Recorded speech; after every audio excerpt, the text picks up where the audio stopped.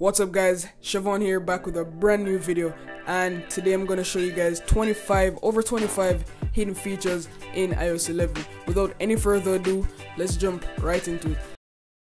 What's up guys, this video is brought to you by Textify, an iOS and Android app that turns voice messages you receive into a text format. So Textify works with WhatsApp, iMessage, Therma, and Line Messenger. So if you're ever in a situation where you cannot listen to a long voice note, just Textify it and you'll be good to go.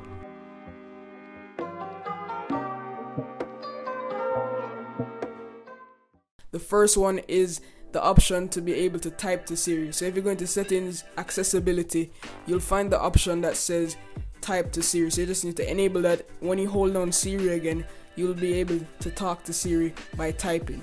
Next up, we have a customizable control center.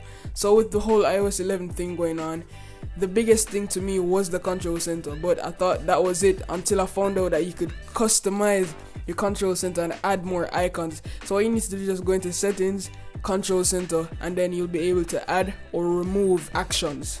So screen recording is a new action that they added with this new customizable control center feature. It also records sounds and all of that. It looks beautiful. This is one of my favorite changes in iOS 11, and I definitely think, yeah, that's the best one to me. Next up, we have one-handed keyboard, and iOS 11 brings one-handed keyboard mode for iPhone 6 and higher. So if you have like 5 and lower, it won't work. So all you need to do is just tap and hold the globe icon, then tap the left or the right docked icon to engage the one-handed mode. Next up guys, we have unified notifications. So you'll now be able to access all notifications from the lock screen in an empty space. So all you need to do is just swipe up to see the notifications.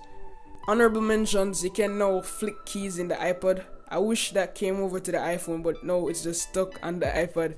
So all you need to do is just swipe up onto any key to type the alternative character. In iOS 11, we also got a redesigned storage management tab. So the storage and iCloud management tab, you should say, is just called now iPhone storage. I don't know why, but I mean it's shorter, so yeah. But as I said before guys, it's redesigned and it now shows a storage bar at the top, much like iTunes, and the apps are listed based on storage space use. You'll also see when the app was last used. So in theory, you could now automatically uninstall unused applications. So there's a new option in the iPhone storage section that lets you automatically uninstall all apps when you're low on storage. This only uninstalls the app data, and your documents will be saved. So you can do this on a per app basis for the detailed view of the app. So as I said before, if you try to delete the app, you can see the offload app part. So this part will just free up storage used by the app, but it keeps the data. So I sound like I'm repeating myself, but I just want to get it clear because I think I didn't say it properly. Another obvious change is bolder text everywhere. So if you look on your keypad, if you look on your contacts, if you look at your phone, if you look at your favorites, you realize that most of these text, the font looks bold, and you can find that in the App Store. Everywhere you look, you'll find bolder texts by default. I also realized that Siri and search settings are now unified, and unified means together. So that means in settings there's a new section called Siri and search that merges the Siri and search sections together. We also have a new accounts and passwords section. So in this section, you could go into settings and you find accounts and password. It gives you access to all the iCloud and mail accounts. You can also access passwords saved in keychain after authenticating. Safari also got another installment which is called prevent cross-site tracking. So there's a new toggle in Safari. If you go into the settings, it's called try to prevent cross-site tracking, and it's enabled by default as well.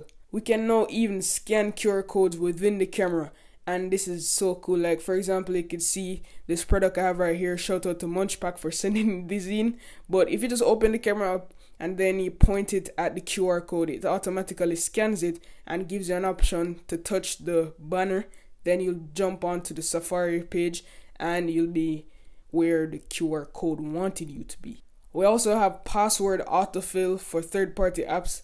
So now iOS 11 supports the option for third-party apps integration for password autofill. This means that like in the future we can see one password integration, which is definitely a go. And there's also another AirPod settings. I don't have an AirPod, so I can't show you guys this, but you can now customize the double tap gesture for both the left and right AirPod.